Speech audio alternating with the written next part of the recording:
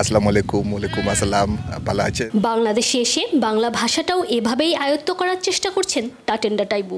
বাংলায় টুকটাক কথা বলা তো বটেই, 1 থেকে 10 পর্যন্ত গুণেও দেখালেন অনায়াসে। 1 2 3 4 5 6 7 7 9 10। জাতিগতভাবে ক্যারিবিয়ানদের বলা হয় হাসি খুশি আমোদপ্রিয়। জিম্বাবিয়ানরাও যে কম যান না বোঝা যায় টাইবুকে দেখেই। Because I can pick up 1 or 2 things. বিকেএসপিতে আছেন কোচের ভূমিকায়। নিজ মুখেই জানালেন দায়িত্ব কতটা উপভোগ করছেন, সাথে ভবিষ্যৎ পরিকল্পনার কথাও। When I first came here, it was during COVID. করোনার সময় আমি যখন প্রথম এই দেশে আসি তখন পুরো বিশ্বেই কোচের সংকট। নাজমুল আবেদিন ফাহিমের সাথে আমার যোগাযোগ হয়, এভাবেই কন্ট্রাক্ট সাইন করি। কাজটা আমার পছন্দ হওয়ায় চুক্তির মেয়াদও বাড়িয়েছি।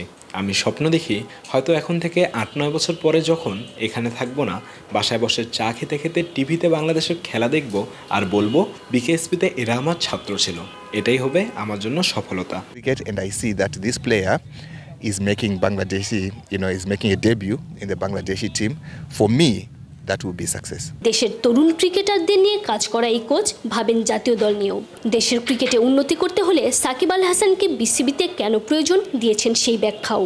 A lot of people ask me why Zimbabwe has gone down, and the reason is a lot of cricketers are not within the organization. So you look at Andy Flower, Grant Flower, Heath Streak. অনেক মানুষ আমাকে জিজ্ঞেস করে কেন Zimbabwe ক্রিকেটের মান নিচে নেমে গেছে। তখন আমি বলি, দেখো আমাদের দেশে Andy flower, grand flower, Heath স্ট্রিকের মতো কিংবদন্তিরা অবসরের পর কেউই বোর্ডে আসেনি। অবশ্যই বাংলাদেশ ভালো করছে, তবে বাংলাদেশকে যদি আরও উন্নতি করতে হয় তাহলে অবসরের পর এই দেশের কিছু স্টার প্লেয়ারকে বোর্ডে নিয়ে আসতে হবে। আমি সাকিবের সাথে সম্পূর্ণ একমত। এই দেশে ক্রিকেটের উন্নতি করতে হলে সাকিবের মতোই কাউকে দরকার। And be on the board or be in the administration, it is good for Bangladesh, yes. So I agree to that. কিছুদিন আগেই টি10 লিগে সহকারী কোচ হিসেবে কাজ করেছেন সাকিবের দল বাংলা টাইগার্সের হয়ে। জানালেন বিশ্বসেরা অলরাউন্ডারের সাথে কাজ করার অভিজ্ঞতা। We obviously played here in Bangladesh and we played obviously in Zimbabwe, and we became, we got to know each other. আমি আর সাকিব একে অপরের বিপক্ষে অনেকবার খেলেছি, জানোই তো। আগে থেকে চেনা পরিচয় থাকলে একসাথে কাজ করাও সহজ হয়ে যায়। হ্যাঁ, আমি খুশি যে অনেকদিন পর সাকিবের সাথে কাজ করতে পেরেছি। And it was easy to work. So yes, to answer your question, it was good to catch up with Sakib again after a long time.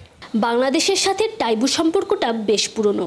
একসময় সাকিব তামিমদের বিপক্ষে খেলেছেন, এখন নতুন প্রজন্মের সাকিব তামিমদের বিকল্প তৈরির কারিগর হিসাবে কাজ করছেন। টাইবুর বিশ্বাস তার উপর রাখা আস্থার প্রতিদান তিনি দিতে পারবেন। তানজিম ঐশী, অলরাউন্ডার।